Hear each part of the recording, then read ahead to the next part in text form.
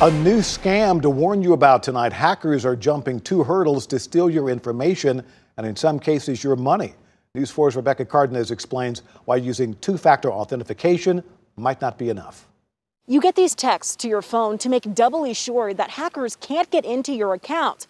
Well, now scammers have found a way around that too.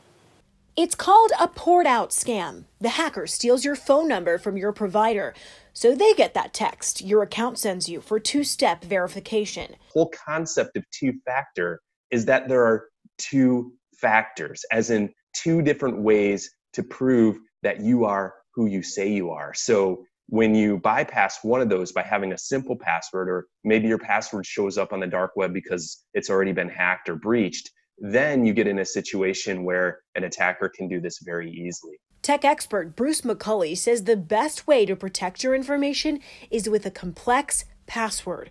Take a sentence like, Rebecca's the best reporter in the world, and then use the first letter of every single word in that sentence. And if it's, a proper noun, it has capitalization, use that capitalization and use a punctuation as well. He also recommends setting up a PIN number with your phone provider and alerting, so you get an email notification when something changes.